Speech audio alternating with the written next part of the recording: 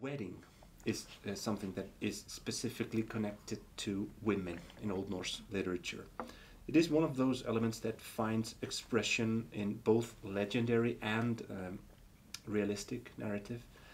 Female wedders are found in the sagas of Icelanders, but also in literature that describes life in fictional fantasy worlds, most notably the Fornaldarsögur and the Eddic poems.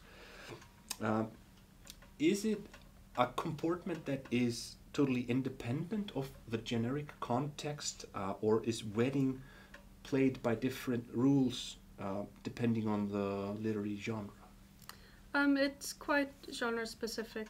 There's not very much wetting in the Fornaldarsögur, the legendary sagas.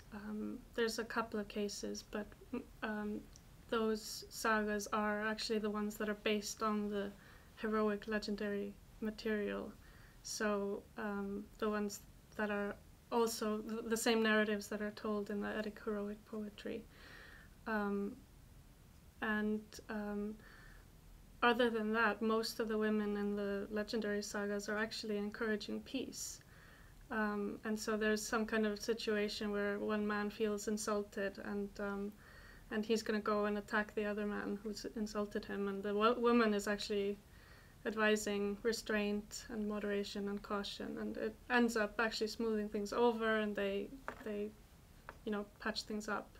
And you do have some of those kinds of literary women in the sagas of Icelanders, but they usually haven't been noticed as much because they're not as striking and exciting as women like Hallgerður and Hildigunnur. But certainly the legendary material that, it's material that's based on stories that are so old that, it's really difficult to trace exactly when they might have started, but the migration period, maybe 5th, 6th centuries, the events on which they are based might have taken place, and then they obviously go through so many generations and filters and everything, but there is certainly a consistent Germanic image of a woman who goads and wets and eggs, and wants revenge for a slight either on her own honor or her family's honor, or her husband's been murdered, so she wants revenge.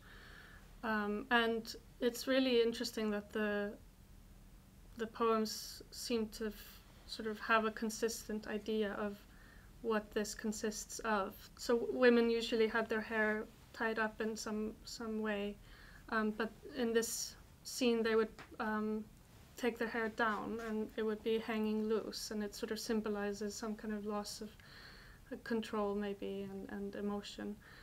And they sometimes have props.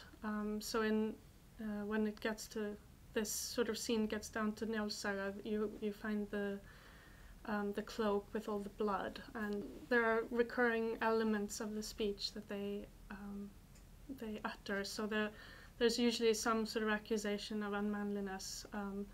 Sometimes the woman threatens that she will take up the man's role, and reminding him of his sort of duty to his kin. And then I think in Njáls saga, this scene with Hildigunnur, she actually also evokes Christ.